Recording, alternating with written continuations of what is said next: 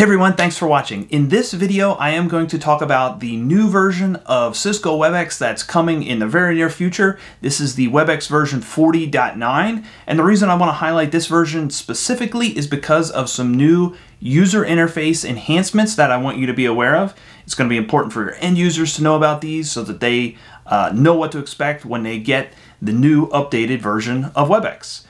If you're new here, consider subscribing, give me a thumbs up, and consider sharing this video if you find it helpful. With that being said though, let's dive in and I will show you some of the new UI elements and the changes that are coming to Webex right now. Alright, so here you can see the before meeting experience.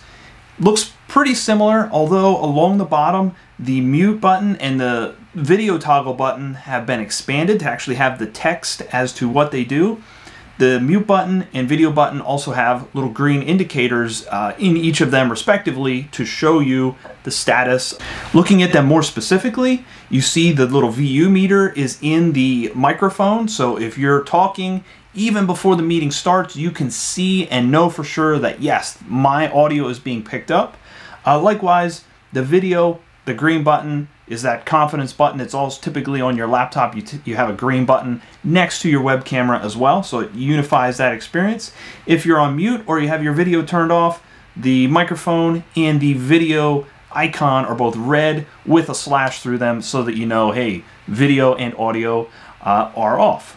During the meeting, Cisco has taken that same approach and they've put the functionality across the bottom.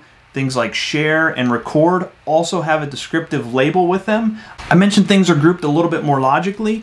If you're looking at the audio options, for instance, you can see here the mute button has audio. If you choose the little arrow next to it, it'll expand, show you more audio details, what microphone, speakers, and those types of things that you are using. Likewise, from a camera perspective, if you open that up, you can see the virtual background settings, general settings, what cameras in use, and those type of things. So again, grouped logically, your basic controls are available right on the front page.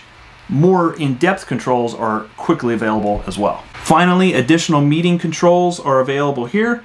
If you hit the three dots, they expand, and these are the other functionalities that you're used to having. The ability to connect to a video endpoint, to lock the meeting, to invite and remind, copy a meeting link, those types of things. Don't forget the participants and the chat bubbles are on the right hand side.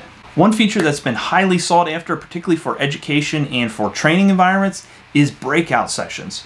40.9 is going to introduce breakout sessions to Webex. I know I went through that pretty quickly, but in the video description below, I actually have a link to a document that Cisco produced that you can get to your end users ahead of time before these updates are applied. It goes through everything that I just showed you, and it's a nice, easy to consume PDF. There's pictures of what the new UI looks like, the new controls, the new meeting experience, those types of things. So again, this is in the video description below. Personally, I would suggest getting this to your end users well ahead of time. You could send it out now. The UI elements are going to look like they look in the video here.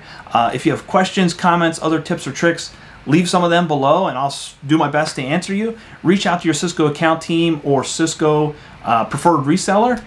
With that being said though, I want to thank you for watching. I'm looking forward to this update. Hopefully you are as well. Either way, I'll have more videos coming. I hope to see you back sometime soon.